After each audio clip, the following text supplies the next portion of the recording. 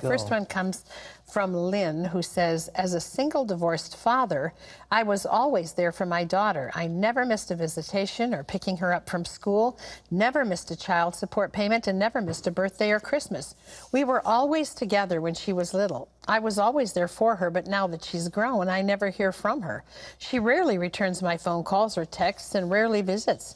I never get a phone call, card, or visit on Father's Day. I'm just simply ignored. What should I do? What's your advice on handling this? Well, that girl is just absolutely awful. I mean, you know, the Bible says we're supposed to honor our mother and father, and you have gone beyond, above and beyond the call to look after that daughter. And I don't understand, because daughters usually have an affinity for their fathers. And I don't understand what's wrong with her. But what should you do? I think you need to get on with your life. I know there's a great hole in your heart and you're grieving, but you need to give it to the Lord and lose yourself in helping people.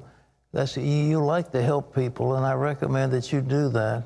And just pray that somehow that girl, I don't understand. Terry, can you understand what a daughter would, you know, turn on her father that way?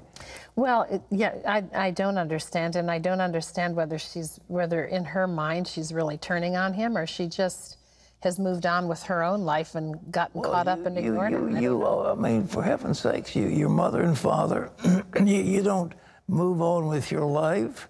I mean, you know, well, it's your mother and father. It's true, and, you know, I'm hearing what the dad is saying, but the girl must have some story of her own. Well, it must be. Maybe her mother's gotten to her and turned her against her father, which is quite possible. I don't know, but all I can say, the question is, what do I do?